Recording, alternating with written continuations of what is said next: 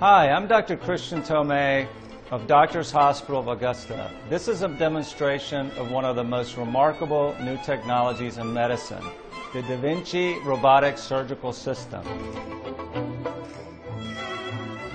To show you just how dynamic and precise the system is, I'm using it today to paint a picture of Doctors Hospital.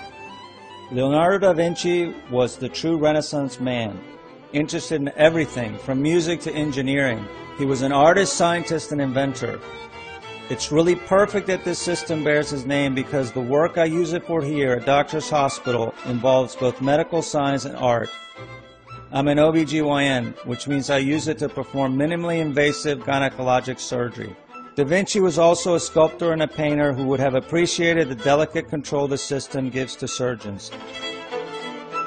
I can use the controls at this station to guide the robotic instruments in any direction. A fiber optic camera gives me a very clear three-dimensional view of the space I'm working in. Da Vinci also studied anatomy, but even he would be amazed at what these instruments can do inside the body through tiny incisions just a few millimeters long. These procedures are very precise, each one like a Da Vinci work of art, and that means my patients have smaller scars, less pain, and a much faster recovery.